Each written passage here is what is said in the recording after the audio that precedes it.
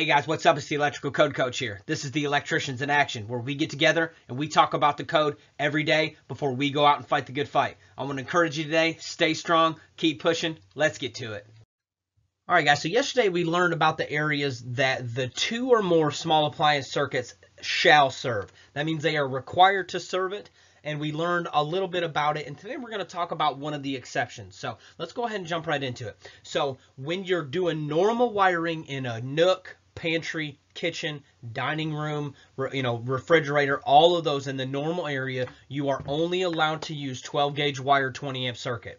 Now you can run multiple variations of this, and I dropped a very hopefully very clear video yesterday, so you guys can go back and watch it around where you're allowed to run it and why.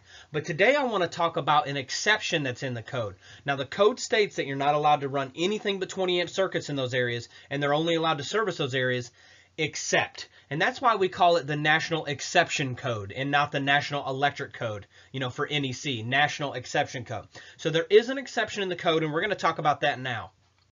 All right, so we find ourselves in 210.52B1 in Exception 2. Remember, it's called the National Exception Code. So let's say we're on the left-hand side of this kitchen and we want to put a dedicated appliance, this KitchenAid right here, and we want to, make it dedicated, whether it's underneath the cabinet, above the cabinet, whatever it is.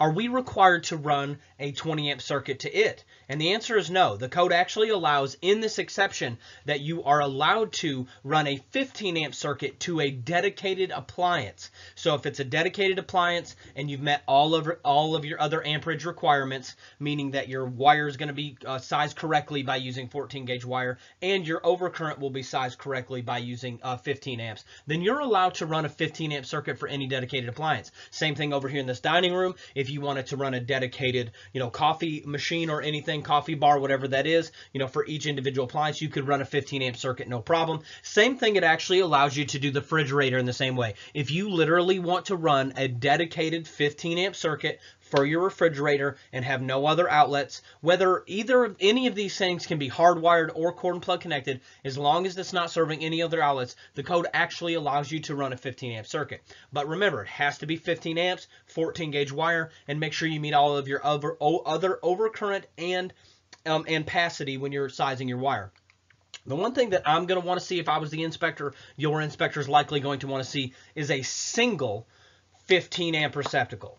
That lets us know that at one time you're not going to be plugging in more than one device on that circuit, more than one 15 amp device on that circuit. That's kind of another fail safe. I'm not going to want to see a duplex there or any other situation. And if it's hardwired, it's not something that we have to worry about. So this is just something that I want you guys to know. You may never use this. I don't run 14 gauge wire unless I'm extending an existing circuit, but you guys may run it. There's nothing wrong with running it as long as it's protected by a 15 amp breaker and it's 14 gauge wire. I hope you guys have a great day. I am the Electrical Code Coach. Let's go ahead and get to it.